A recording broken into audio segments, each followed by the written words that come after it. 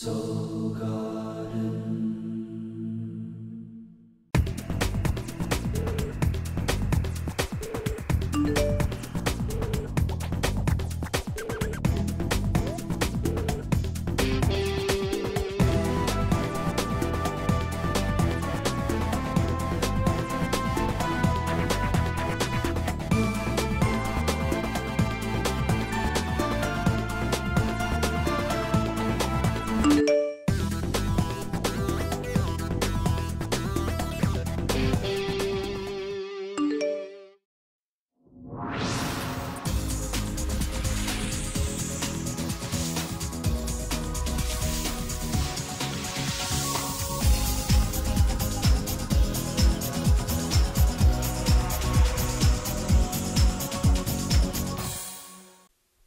Hello, Officer Scorpio, and welcome back to Soul Horoscopes Weekly Edition. I'm your host, Christopher Witecki. Welcome back. Nice to see you. Before we dive in, I want to give you a personal invitation to come on down and party at our little garden called soulgarden.me, where it's all about .me. Now, I've been watching the way the internet's going. I just got out of a career transit myself, so I've been looking at the vision for Soul Garden in this next year, and I've decided exactly what I want it to be. My heart wants it to be. We are going to be a cool club to hang out at. We're that cool club, that after school club, that shack you go hang out with your best friends. We're where you can talk about all the goofy stuff that you can't post on your Facebook profile. We are where people like you are, and you can be yourself. That's what it's all about. We are a booster shot, a secret club for those who know at soulgarden.me. And we've got full support too. We're building up a lot of support, soul support, group manifestation, all sorts of stuff. You'll see through this horoscope all the stuff we are doing. So come on down and check us out, Scorpio. Set up your little zen den at our place. Also, right here, Inner Peace is Simple. That is the story this week what is it? I have to look at it now. Mara, sorry, I had to look at my notes, Mara, so much to memorize, has written for the Scorpio Zen Den, so take a look at it. I think it's very profound because the truth of the matter is that is where Scorpios are screwing up a lot. Your brain. Pluto in the third state of awareness is saying that Scorpios do tend to overcomplicate it, bring a lot of code to the table. Now, speaking of code, speaking of manifesting, Lightcast Boot Camp. I am pulling off my next Lightcast Boot Camp, a 6-week course that makes you aware of what you're not aware of. What does that do? Put you in power of manifestation, stepping into your power. And this is one of the things we'll be going over in boot camp with the Scorpios. Their mind, most of the time, is what sabotages their spells. That is normally what keeps you from getting what you want, are your thoughts. We'll talk about it in boot camp. It's a 6-week course. There's a payment plan. We're there for you. Come meet other Jedis. It's pretty cool for those who understand this part of the force. Now, moving to the Scorpio state of awareness and what you're focusing on with the tribe this month. As you probably know, as a simple review, human reality, I believe, is composed of 12 states of awareness. And every month we focus on one of those states and we look to improve upon it. When the sun moves into Pisces, it's party time for Scorpio because that is your heart chakra. Little known to man that love is a state of awareness onto itself. All right? Love is an entire state of awareness. So when you feel love in your heart, it is that your love state of awareness is open and your emotional state of awareness has become polluted with the love awareness. And so love permeates your emotional field. That's how states of awareness coexist and work with one another. That's what we teach in boot camp. So this is the time where you're going to see your heart chakra. Is it open? Is it not? This goes back to childhood. Those born in unsafe environments put their prince or princess up in the tower and they protect themselves. I work with my clients a lot on this topic. A lot of hearts shut down. And how do you open it back up? Well, this month, the universe is sponsoring just that. And as we begin chapter 1 on Monday, the sun is 1 degree Pisces. And the question to Scorpios is, can you feel the love? Can you feel it? That's what I'll be sending out in GA, asking my clients, can you feel the love today?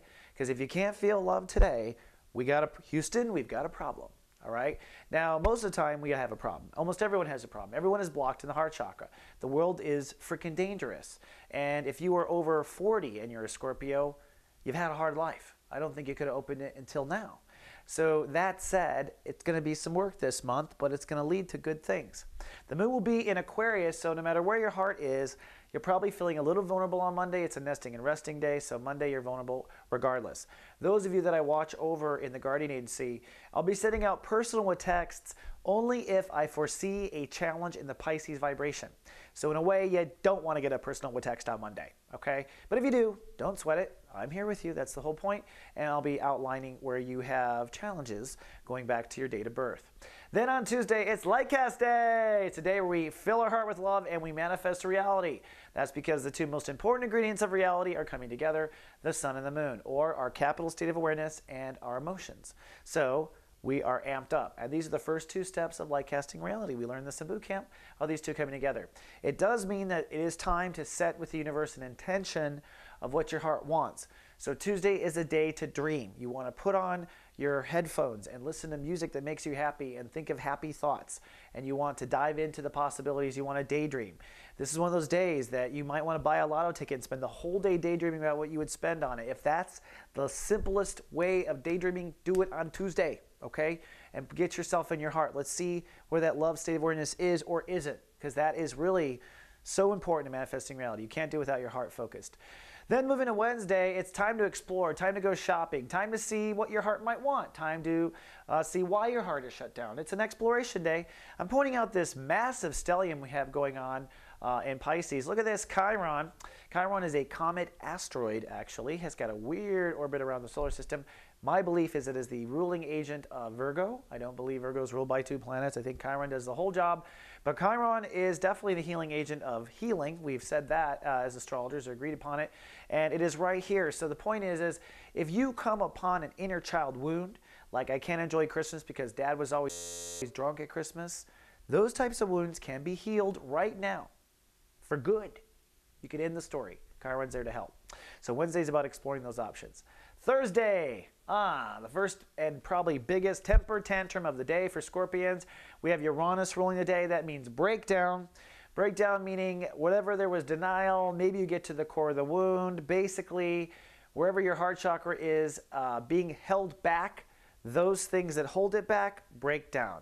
So if your partnership breaks down, partnership might be holding back heart chakra. If your car breaks down, something about what this car represents and where you're going, probably in the way of what your heart wants. See what you manifest as a breakdown, because it is after you doing the manifestation. We learned that in boot camp, but things break down. Now, we're going to be there to help you. This is a good time. We're launching for our gardeners something new on the site called Office Hours.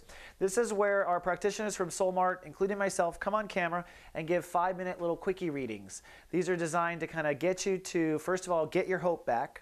Second of all, see what your options are and point you in the right way. We can't heal you. We can't give you a reading. This is just a 5-minute right directional and an idea for you to get kind of a feel of our practitioners. So on this Thursday, I will be there at the Vortex Moment for Soul Garden, which is 9 a.m. Honolulu all the way to 7 p.m. London. Figure it out. It's on the site for where you will be. But then it'll be followed by Witecki Jenkins, who is our relationship psychic, and Burnett Morgan, who is out in Europe. She is our empowerment guru. So come on down and ask a question on Thursday. It's our gift to mankind. Then on Friday, Mercury rules the day, so we're going to have some breakthrough. Whatever it is, maybe you came down and got some office hours, maybe you did on your own, but you will break through on Friday and understand what the hell was that temper tantrum about. What was my inner child so upset about that day? Also, the moon moves up into reality. The moon moves into Aries, so the storms will quit. You know, when the moon crosses Aries, whatever emotional reality you have been living in will hit reality. You want to be careful on Friday. You can manifest a dis-ease in your soul. You don't want too much emotional hitting your body state of awareness, because that's what's going to happen. But you will kind of get sober and figure it out on Friday.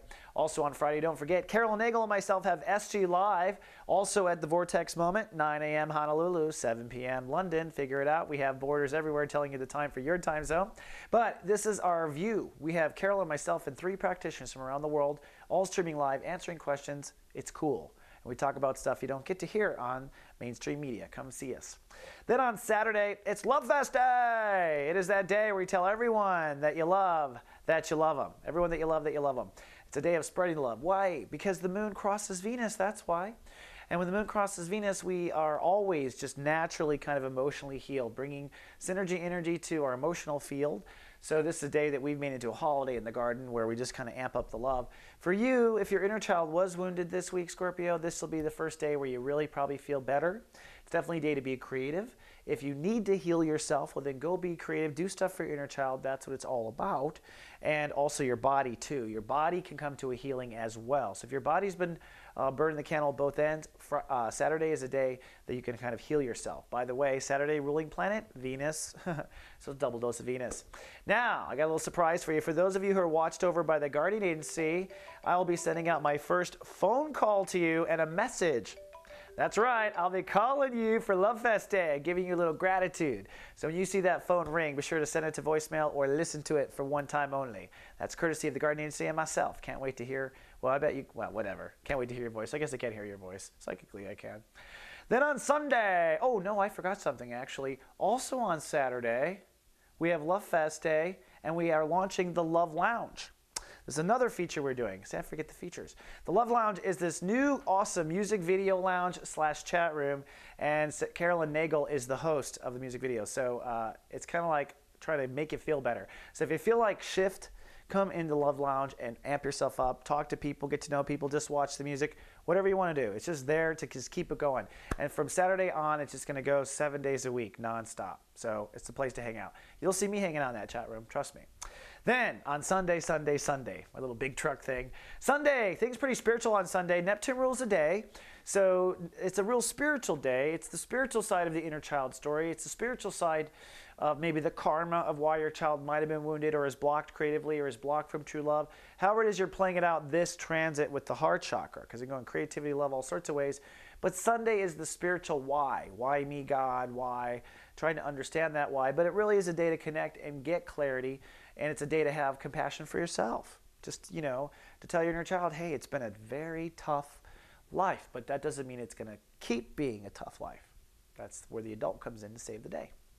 Okay, Scorpio, that's all I have for now. But if you need me, office hours, SG Live, I'll be calling you. All these things, we're here for you at soulguard.me, and I'll see you in 7 days. Live, love, be.